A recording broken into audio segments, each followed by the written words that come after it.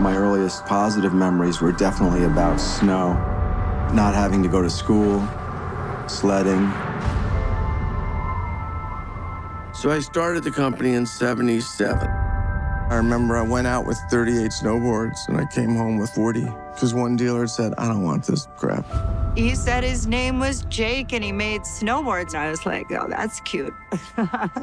He had this spark. He was so damn determined.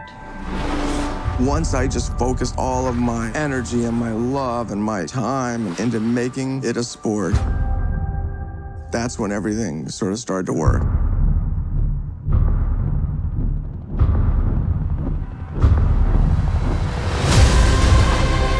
Snowboarding made this transition from something that people were afraid of to something that people embraced. 33 million people watched Shaun White win the Olympic gold medal. Snowboarding just exploded. Where would my life be today without Jake? He was always there to support and back me.